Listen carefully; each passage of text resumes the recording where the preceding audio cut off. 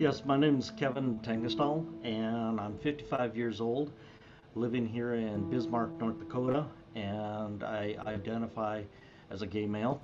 My service dates were with the United States Navy, and I served from December 1986 to March of 1988, and I was an E3 when I was discharged.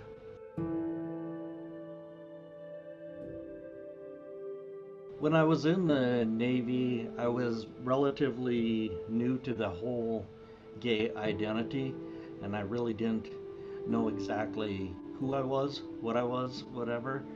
And I knew that it would probably be against military standards, so I really kept it all to myself, even though there was one guy, a bunkmate, who sexually harassed me on a daily basis, and being a younger serviceman, I didn't know how to respond or anything like that, so I just kept quiet pretty much.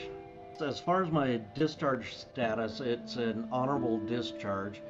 Um, I was home on leave doing HARP duty, assisting the area recruiters in February of '88, and while I was home on leave, I hooked up with a guy who sexually assaulted me, and I ended up in the ER.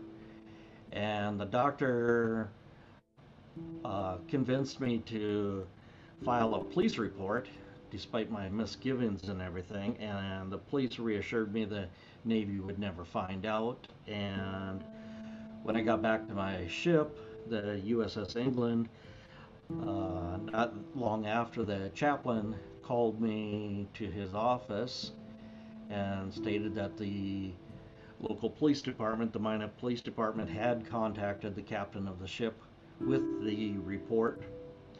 And so, for quote unquote my safety, is why they decided was that it would be best to start immediate discharge proceedings, which first included 2 weeks in their psych ward.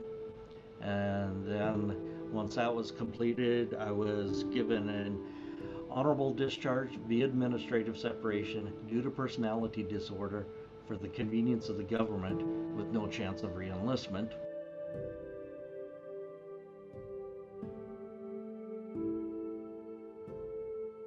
For close to 30 years, I really downplayed my veteran status because there were a couple of life opportunities that I believed had been canceled because I believed that the term homosexuality was in my discharge paperwork. And so that's why I always, just downplayed my veteran status because I didn't think anything that I qualified for anything. And in late 2017, I was let go from a job of 14 years, and a VA friend of mine told me that I needed to get in contact with our county VSO, and so his talk had met with him and going over the paperwork and the discharge and everything, and he asked me if I had ever received compensation for the discharge or for the assault or counseling or anything, and I had absolutely no clue. So he started the paperwork on all that, taking down my story, and I eventually did qualify for PTSD MST disability.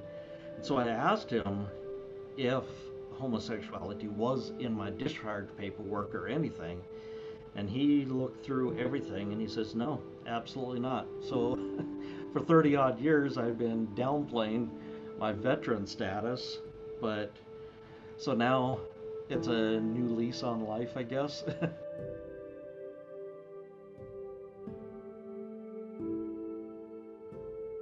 It's important for American citizens to understand the military experience of LGBT service members because we have a story just like everybody else. Um, we experience the military in a completely different manner.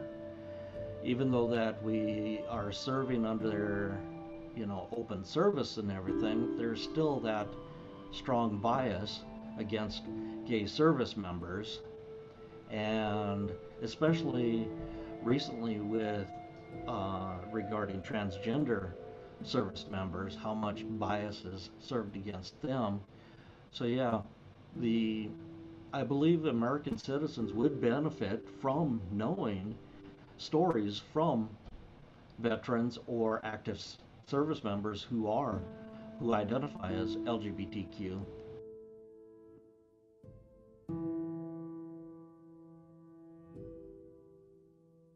Acknowledge that we are the same. We are we deserve the exact same treatment and respect and dignity as other service members. And when we share our story with them, approach it with an openness and an understanding, because that's what I had really experienced with my county VSO. I wasn't exactly sure how to broach any of my history with the VA, but he was just so understanding and compassionate. And throughout the interview, he would periodically ask me if I needed to take a break or anything like that. So, yeah, it's just that simple act, kind act of understanding.